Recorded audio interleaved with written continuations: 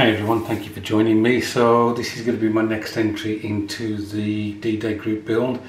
Again, another excuse to make up one of these vintage classics from Airfix. I'm not too sure whether the 6-pounder anti-tank gun was in Normandy. I'm pretty sure it was, but the Bren gun carrier certainly was.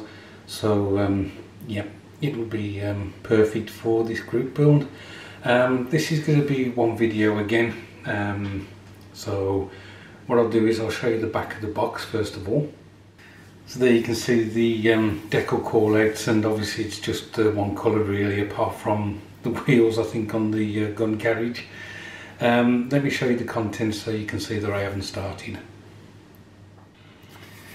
So there you go, it's still all in the poly bag, ready for me to start building it.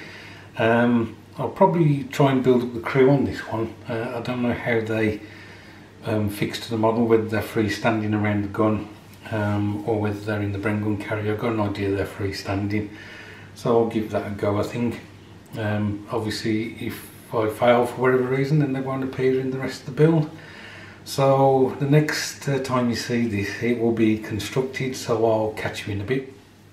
Okay guys, so the construction part is complete.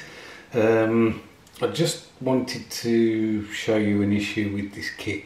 I have seen one or two other people build it and they've just left it as it is, but as you can see by this white plastic putty, there's quite a bit of a gap at the front there.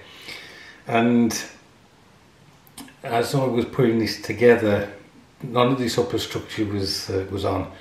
Forgive the pink knife, that it used to be my mum's, so I just keep putting a new blade in it and use it. What I did was I fitted one of the sides first, then I fitted the back, then the other side, then I fitted this middle piece here. I didn't fit this, okay? Then because this side comes all the way to this point, I was able to fit this front piece, and that's where I knew it had got to sit in order for it to fit in this position. Because there was this huge gap, I was worried that I was putting it too far forward and then there'd be gaps in between these 2 points. But the actual thing is, it can't fit any further forward. I don't know what it is, it just will not fit in the, you know, at the very front here.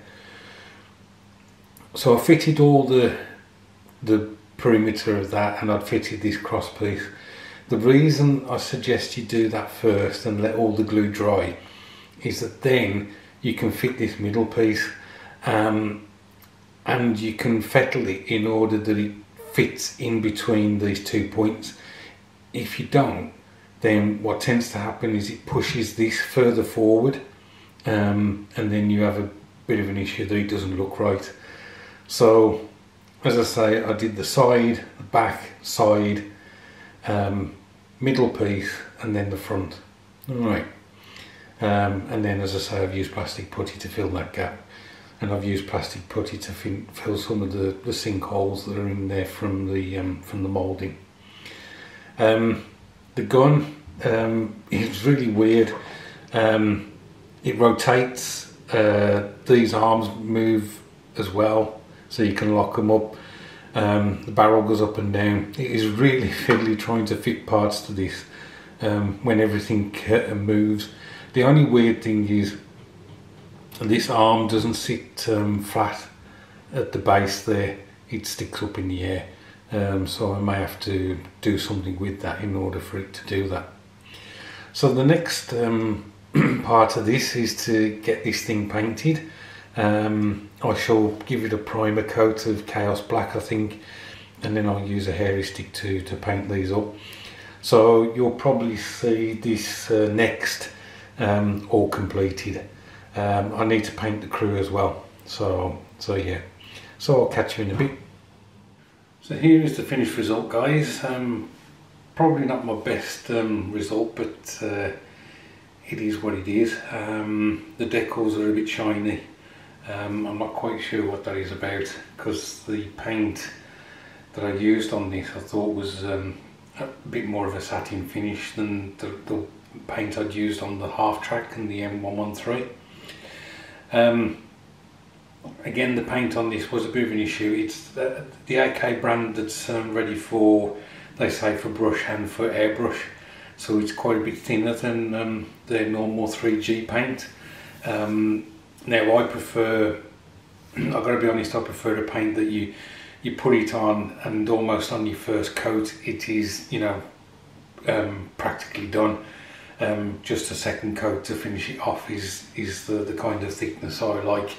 But obviously not too thick in order that it hides some small details and things like that.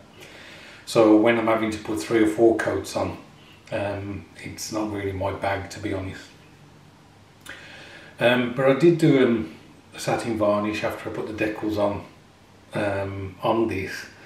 But again, I think you can still see the carrier film on parts of it. Just a too crude to paint when you have it in this configuration, because the other crew are kneeling as if they're firing the 6-pounder gun. So just used 3-gen paints from AK just to get those painted up as well. So that's my my third entry into the 80th anniversary group build complete. But it's not, I haven't completed all 3 yet. I'm still waiting on the first entry. If you remember, is the 25-pounder with the tractor, because again I'm having issues with paint on that and I need to sort that out before I continue with that. So I've managed to get this done and the half track done, and it's another Airfix classic, vintage classic that's that I can put on the shelf and tick off to add to my collection. So I'm really happy with that. What's next? I've got 2 builds on the go at the moment that you don't know about. One of them, unfortunately, I've lost a part. Because it's an aircraft, it's actually the canopy. So I've got to write off to Airfix or email Airfix to see if they'll send me another one. The other build that's stalled at the moment is a build I started over 12 months ago. I didn't complete it, but the mojo was running high, so I've done a bit of a diorama for that. It involved using resin and I made a mistake with the resin, and so I can't do anything more with that. It's should have dried in 24 hours, but of course only if you use the resin correctly, not like I did.